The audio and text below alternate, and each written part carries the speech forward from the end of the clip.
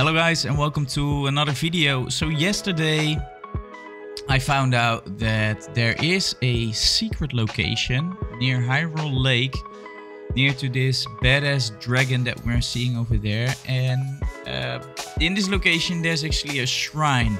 Now most of the times we're not supposed to go in these whirlpools, but today let's give it a try and see where we end up. Now I am traveling with my self-made hover bike. If you want to know how to make this one, then click on the video in the corner. Now let's go into the whirlpool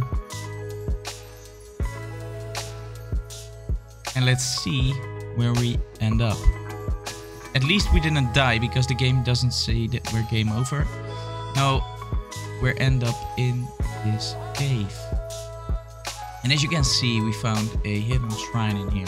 So the lake, Hyrule Whirlpool Cave, and this can be found in the Hyrule Lake, especially at this location.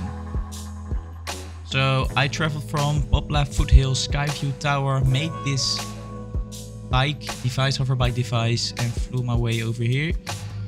And that's it.